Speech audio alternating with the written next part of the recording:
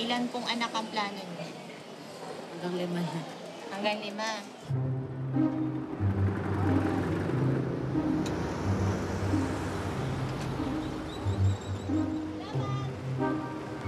Kasama po ni Lolita Eto'o, punta po dito sa ER. Lolita Eto'o.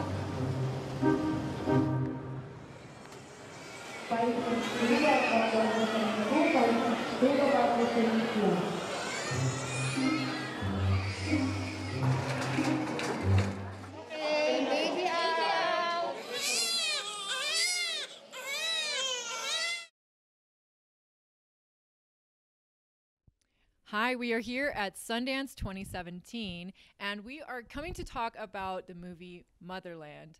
And this is actually a documentary. And congratulations, by the way, on being in Sundance. Oh, thank you. It's very exciting. Yes, it is. It's a thrill, actually. And you're the director of the documentary. Your name's Ramona. Yes. And you're the editor. Correct. Yeah. Okay, very cool. So why don't you tell everybody a bit about the movie or about the documentary, because I know they haven't seen it yet. Okay. Motherland is about the busiest maternity hospital in the world, and it happens to be in the Philippines.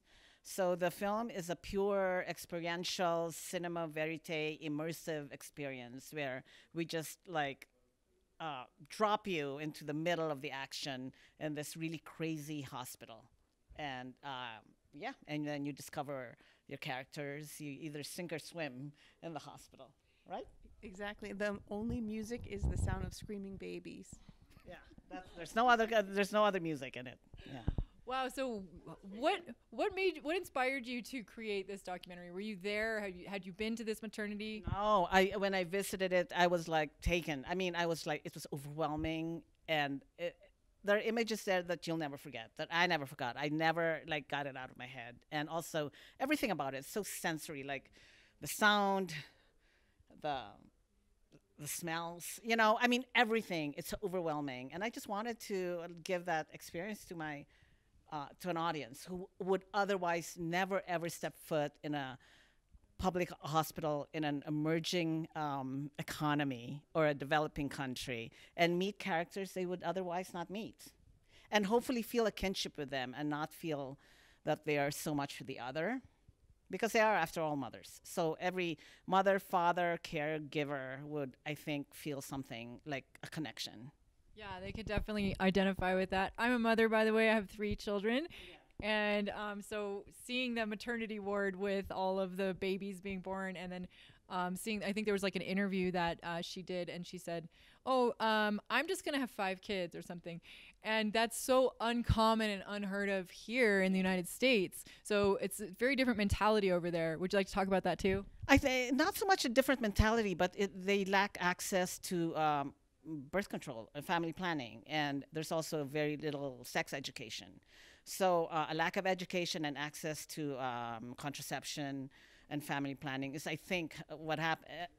Is really the root. That's a root cause of why people feel like they can have 5 kids and it's okay or it's normal when it isn't. And that's why you see family planning services throughout the film, where they're trying to push the IUD and trying to push other methods of family planning, but there's a lot of misinformation about, is it cancer causing? I mean, it's a lot of misinformation and miseducation about contraception and family planning. That is the problem. So that's the root cause, I think.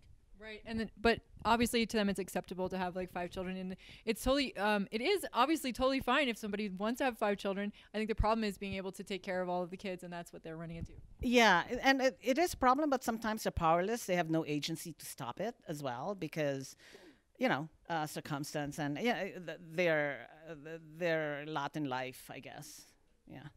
Okay, great. Well, also I wanted to ask you about the editing process on this and putting all of these pieces together. Can you give us a bit of insight about that? Sure. Well, we had about 100 hours of footage. Ramona shot in the hospital for hundreds of hours, possibly. Was it 100? I don't even know. Between 100 and 300. You don't want to don't. But she shot in the hospital for about a month. And we just worked to cull that down. She identified scenes that were pivotal to the film, and then we kind of built around that and those characters that we wanted to follow through the story to the end. And you see them actually go home with their newborns.